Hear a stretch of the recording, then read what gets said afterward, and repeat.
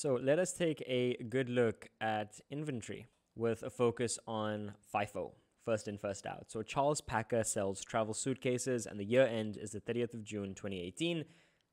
Calculate the closing stock amount, and then we've got quite a bit of theory to have a look at here. So 5.2.1, first in, first out method. So whatever we buy first, we must sell first. This typically works in industries that have goods that are perishable, so like the food industry, if you're running a supermarket. So we've got our opening stock amount, we've got our closing stock amount, we've got our purchases in June especially, and we need to look at the purchases in June as well. So calculate the closing stock on the 30th of June 2018. This is what our calculation is going to look like.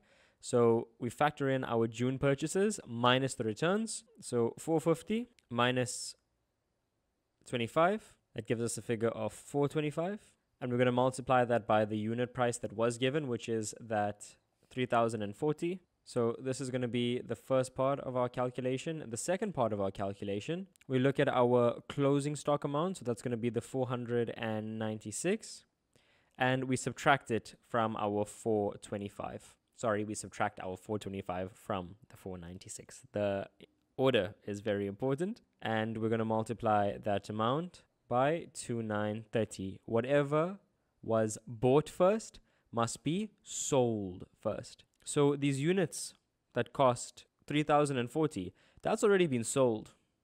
It's done now. It's finished. But what about our units from here? There's 71 of these units left. So 425 times 3040, that is equal to 1,292,000. And 71 times 2930 is equal to 208,030, which gives us an amount of 1,500,030.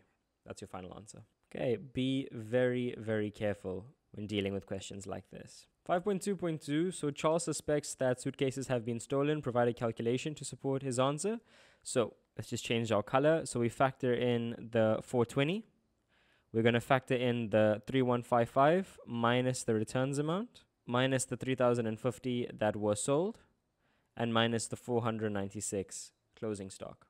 So it's going to be our opening stock plus our purchases minus our returns minus our sales minus our closing stock. So that's going to be 420 plus the 3155 minus the 25 minus 3050 minus the 496, and we get 4 units. Yes, 4 units have been stolen. 5.2.3, let's look at bullet point 1 and then bullet point 2. So change of color, calculate for how long his closing stock is expected to last. So we've got a stock holding period here. And with our stock holding period, it's going to be our closing stock amount. So it's going to be this amount over here. We're dealing with the first bullet. Over opening stock plus the purchases minus the returns minus closing stock. So this is our calculation. It's closing stock over opening stock plus purchases minus returns minus closing stock.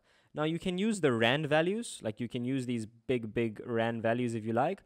Alternatively, you can use the corresponding unit prices, whatever suits your fancy. And whatever we get, we multiply by 365. Or we multiply by 12 if we want to calculate that value in months. We multiply by 365 to get the value in days. So this is what the calculation looks like. So it's 1,500,030. That's our closing stock amount, which was here, over our opening stock, which was 913,500, plus our purchases, that 8,460, 850 minus the returns, which was 76,000. Minus the closing stock amount, which is 1,500,030. Plug that into your calculator, you multiply by 365. We want it in days here, months was fine, okay, and we get 70,2 days. Okay, you could have multiplied it by 12, and you would have received a completely different answer. Had you used units multiplied by 12, you would have got an answer of 1,95 months. Okay. State one problem with keeping too much stock on hand and one problem with keeping insufficient stock on hand. So 1 mark plus another 1 mark. So with keeping too much stock on hand, the stock can become obsolete or maybe it becomes outdated, it's redundant, we're unable to sell it. And with keeping insufficient stock on hand, it might not meet the needs of customers and they may go elsewhere to buy their products. Or simply put, there's a loss of income now because demand is greater than the supply. And because of that, they're going to go out. They're going to go elsewhere. I wanted to end the video on like a smooth high note, like elsewhere, and then just end it. But I guess I have to just end it like this. Cheers.